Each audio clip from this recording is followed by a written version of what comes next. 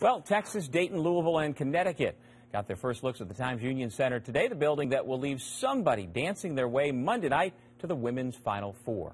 UConn was the first to take the floor this morning, led by All-American Breanna Stewart, who has already led the top-ranked Huskies to back-to-back national championships. The 6'4" junior out of Cicero-North Syracuse High School has a wingspan of more than 7 feet. Now, this is not her first trip to the Capital Region, having previously played multiple times in the state high school playoffs over at Hudson Valley. Stewart, a transcendent player, is certainly worth the price of admission alone, but she's hardly alone. Kalina Mosqueda-Lewis will take the court needing just 7 3-pointers for the all-time NCAA career record. Add it all up, UConn is heavily favored to survive the Albany Regional and advance to Tampa.